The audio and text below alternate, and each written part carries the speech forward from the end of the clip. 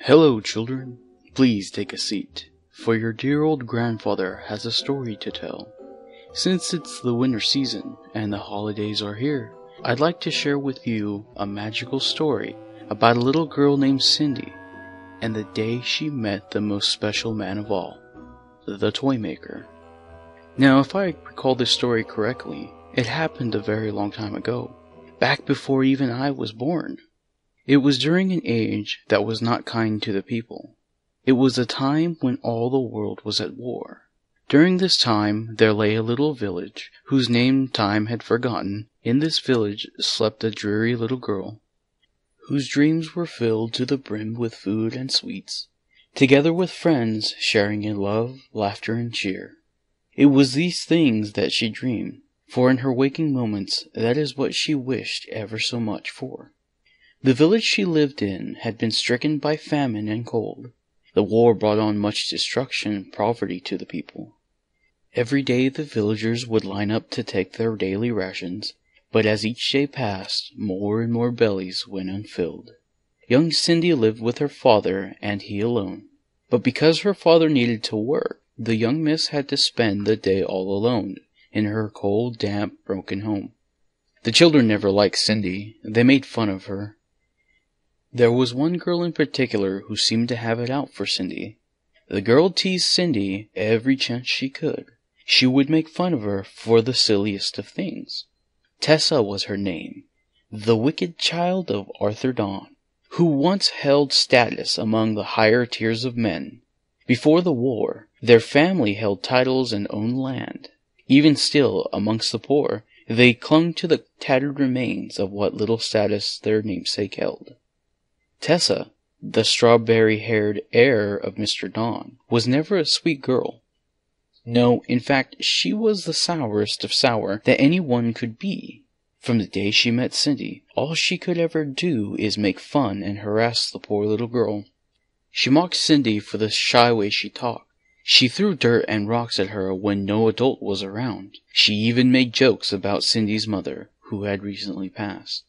No, Tessa was by far the rottenest child around. Cindy tried to pay her no mind. She ignored Tessa the best that she could, and would continue to play on her own. Though she longed for a friend, for someone to call her own, she had but one thing, an old wooden doll that had belonged to her mother. The doll was in rags, and had seen better days, but to Cindy she was the greatest thing of all. The doll had been named Anna, shortened from another name, and had been there for Cindy to comfort and to hold. For Anna did not make fun. She did not say hurtful words. No, Anna was the sweetest friend of all. But like all things wrong and dreary of this world, their friendship would not last. It was an especially cold and wet, nearly icy winter morning. All the town had gone to line up for food. The bread line was longest it had ever been before. Cindy stood with her father in the slow-moving line. The ragged breaths of the masses, steaming from all around, reminded her of the trains that used to visit their town. She remembered going to the station with her mother so many times before.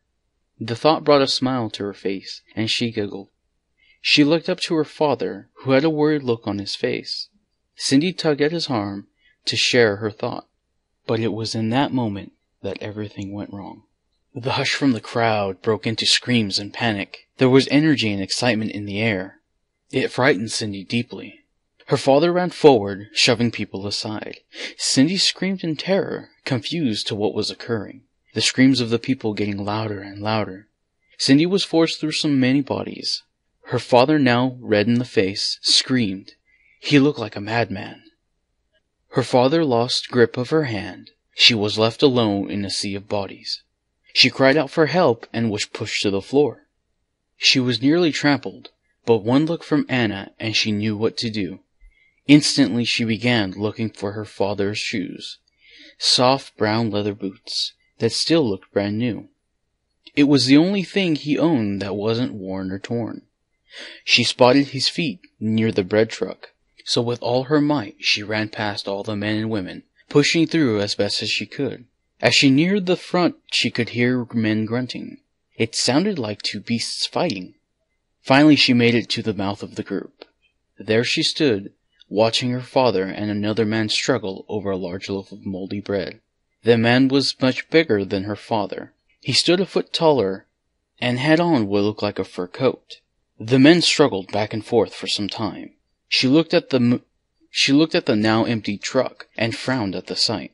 The men fought over the very last loaf, it seemed. Cindy cried out to her father to tell him to stop, but he would not listen. She ran to him, but in that moment, someone grabbed her by the arm. She lurched forward, and from her hands flew little Anna into the scuffle. She landed right underneath the large man's feet. He stomped to the ground, crushing Anna under his heels, and fell to his back.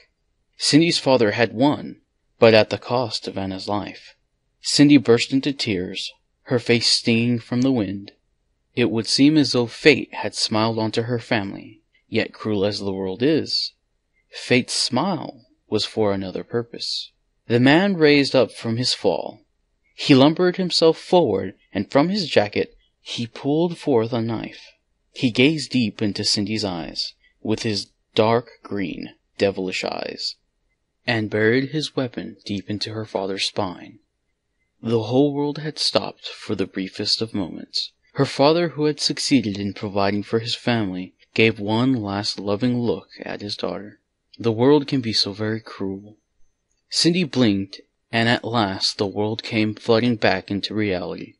Her father fell to the floor, the crowd now silent. The man with the dark green eyes pulled up from the mud his prize, the last loaf of bread. He looked at Cindy, gave her a wink and a grin, and walked off into the darkness. Cindy pulled away from the stranger and tried to shake her father awake, but she already knew that he was gone, his eyes cold and black, just like her mother's when she passed. Poor Cindy made her way over to her now deceased friend. She picked up Anna and walked over to a tree. She held Anna tight for one last time and cried herself to sleep. Cindy woke up some time later, her father's jacket draped around her.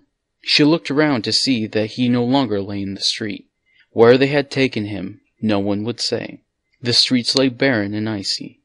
Cindy stood up, and as she did, she noticed that Anna had gone missing from her arms. She stood up in shock and frantically searched. She looked everywhere, around the tree, calling out her name.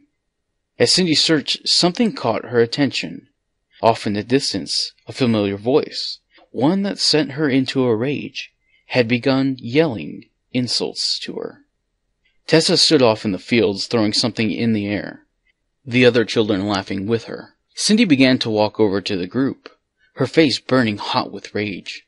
As she neared, she could hear Tessa's insults clearly. "Neener, neener, neener, your father's dead, and now I have your stupid doll." The kids laughed in unison. Cindy stopped dead in her tracks. Tessa had been tossing Anna's corpse up and down. Her heart ached. Something snapped inside of her. Cindy ran forward and tackled Tessa to the ground. Cindy screamed like a banshee, flailing her fists about, striking Tessa as hard as she could. The other kids gasped. Some ran to grab the adults, others egged the children on. Tessa's screams only adding fuel to Cindy's rage. It felt like ages had passed, but a moment later, Tessa's father had pulled Cindy off. "You little piece of... How dare you lay your hands on my daughter?" Mr. Don screamed. He threw Cindy to the side. She hit the dirt much like Anna had. Cindy looked up and gazed at Tessa, her face a bloody pulp. Mr. Don ran over to Cindy. He raised his leg. The man looked as if he wanted to stomp her out. Cindy had no fear. She had no regret. In fact, she longed for the sweet embrace of death. Yet today would not be the day that young Cindy would leave this plane, for a man much older than Mr. Don ran over and stared him down. "What is the meaning of all this commotion?" said the older gentleman. "Out of the way! This demon child deserves to be executed for her crimes against my daughter!" shouted Mr. Don. "How dare you, Andrew? The only person around here who deserves to be punished for their crimes is your family, after everything they did to lead us to this situation in the first place. No, don't speak. You listen. I know all about your dealings with the devil. You should be ashamed for what you have done. You and your whole family should be drawn and quartered. Now, if I may recall, your daughter deserves what she's gotten. Always teasing this young girl, making fun of her. She shares your sick sense of humor. Disrespecting the dead. Don't you know you're not supposed to speak ill of them? Have none of you no shame? All of you, turn around and leave. Now! I won't have this. Not here, not on this day. Is that understood? The crowd of men and women that had formed dispersed hurriedly. Oh, and Andrew, if you and yours don't stay in line, I'll make sure you're next on the list. Do I make myself clear? Mr. Don nodded his head, tears in his eyes. He grabbed his daughter, who still screamed in pain, and rushed off like a mouse running away from a cat. Are you all right, my little one? Asked the old man. Cindy nodded her head. Good. Let's get you someplace warm, okay? The older gentleman offered his hand. Cindy, without pause, took it and held it tight. Oh, let's not forget little Anna,